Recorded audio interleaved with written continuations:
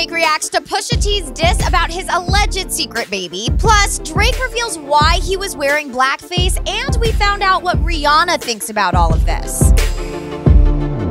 Hey guys, it's Ali with your most necessary story of the day, and Pusha T revealed to DJ Funk Flex a rift between Drake and Kanye is partially why he decided to reignite their beef. Pusha believes Drake was more focused on dissing Kanye on his Duppy freestyle and mentions the word real estate a few times. I do feel like his issue is a real estate issue. It's like, you know, he was dropping his album, it's June. Ye comes out of nowhere. Hey, I'm dropping 5 in June. Recall Drake is releasing a new album in June, and so is Kanye, so real estate seems to be referring to the month of June, the most popular time for artists to drop new music.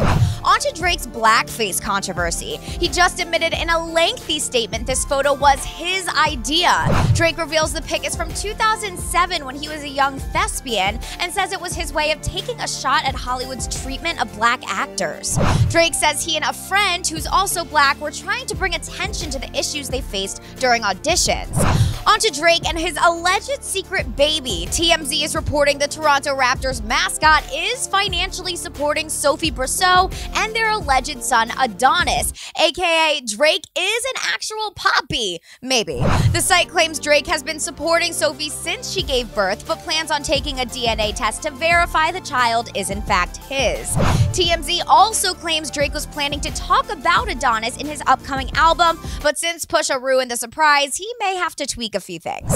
We are also hearing exclusively from sources close to Sophie that she did not sleep with Drake for clout. They hooked up because she liked him, and that's why you never heard from her until Pusha exposed this whole thing.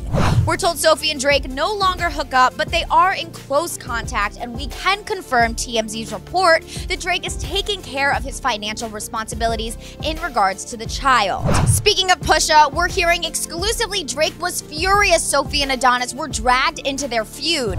Drake thinks Pusha's lyrics about him are pathetic, and he's in the studio working on a response as we speak. We're told Drake will not back down from this beef until he has the last word, and it's going to get very personal.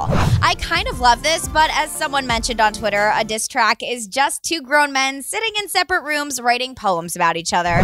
Finally, we're also hearing from our sources close to Rihanna she's annoyed her name is getting brought up in this baby mama drama. She was well aware of the rumors Drake got this porn star pregnant for some time, and she feels like she dodged a bullet with Drake because, unlike her current bae, Hassan Jamil, she knows Drake is a player and not someone she can trust. Yes, Ree, these hoes ain't loyal. But alright, click right here to subscribe because Champagne Poppy just turned into a real-life maybe baby daddy. So Drizzy, how about some baby pics?